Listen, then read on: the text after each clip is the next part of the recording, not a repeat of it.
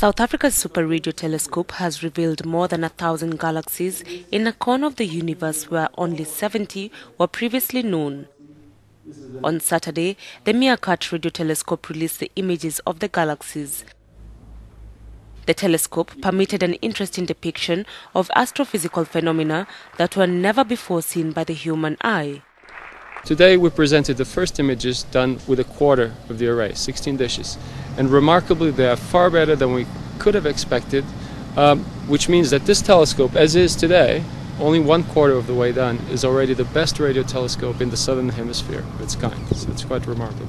The telescope, expected to comprise about 3,000 dishes, will be fully up and running in the next couple of years. This will allow astronomers to explore deeper into space. Africans can do science, are ready for big science, and welcome the world to use these wonderful instruments that we have built here, deep in the Northern Cape. The instrument has already been booked by scientific groups to be used in the next couple of years.